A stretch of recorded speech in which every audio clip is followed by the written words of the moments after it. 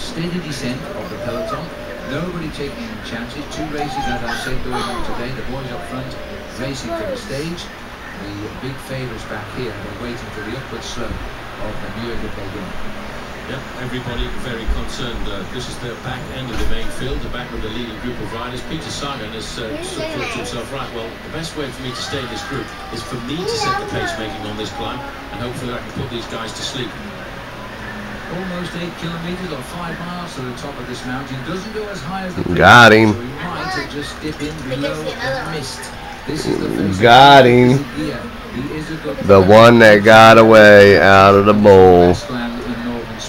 He hawked it down.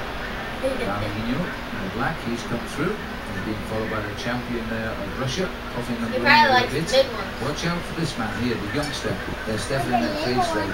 He might try to pull a trick here and lead out his teammates.